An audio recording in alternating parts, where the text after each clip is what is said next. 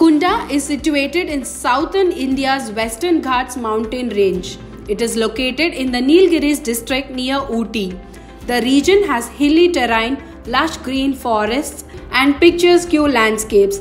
The region is famous for its tea plantations, which are integral to its economy.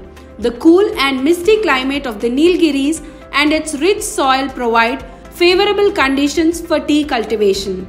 Many tea estates in Kundah produce high-quality tea renowned for its flavour and aroma. In this beautiful place, the MEIL is constructing a project for utilising the natural topography and water resources of the Kundah region to generate electricity through a pumped storage scheme. This project is being built with a 500 megawatt capacity.